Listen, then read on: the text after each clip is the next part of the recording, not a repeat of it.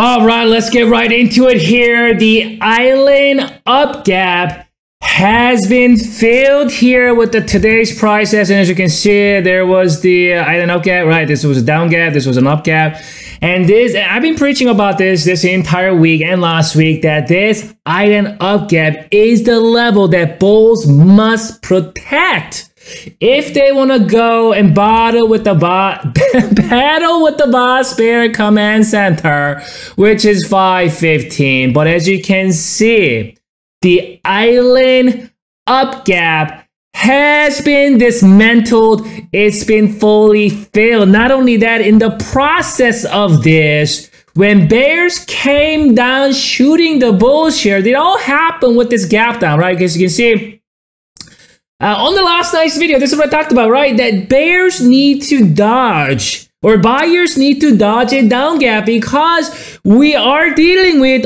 overbought sentiment on that oscillator, which we talked about yesterday, because that oscillator hits that top of his band, bulls are getting tired, and bears are gonna be keen on that to sniff that out.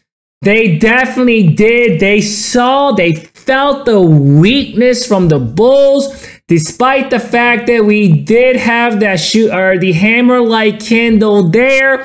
Without any follow-through, it means absolutely nothing. It pretty much killed it when it gapped down this morning. Keep in mind that down gap, that tiny little down gap from this morning still remains. It's still open. What happened was on the first hour, second hour, third hour, fourth hour, fifth, and sixth hour, it lost all the moving averages. Remember, all the moving averages been reclaimed on that island up gap.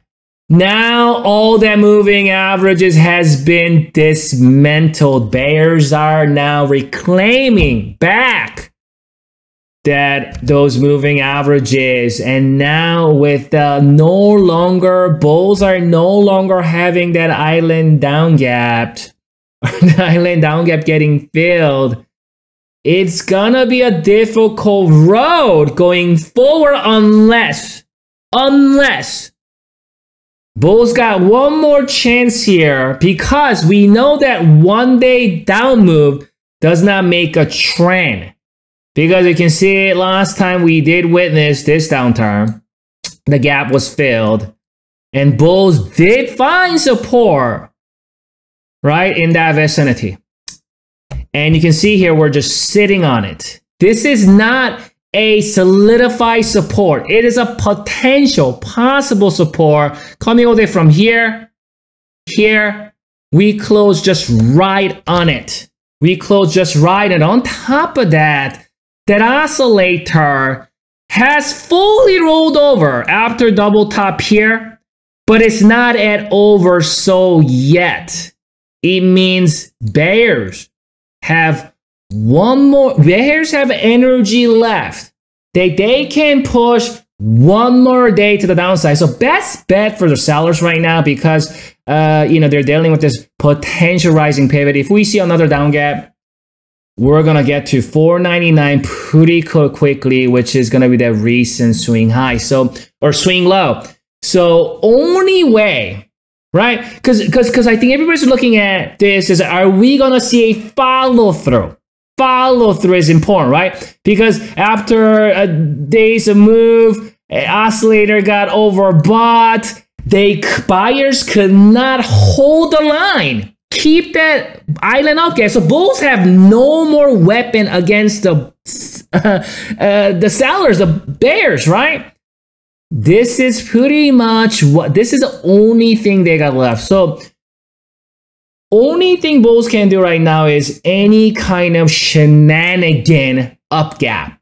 Shenanigan up gap. So every time when I mention, people think that when I say shenanigan, it means bears. It's not. When I say shenanigan, it means market led you to believe that market is completely breakdown. It's going to do the complete opposite, right? That's a shenanigan. So as of today, with the way it closed, not only broke below the island up gap, it didn't even act as support. We flushed through it, and we closed with lots of weakness. So this is where the island up gap was. We didn't find support there, and we blew through all the moving averages, and it just kept going and going and going. right?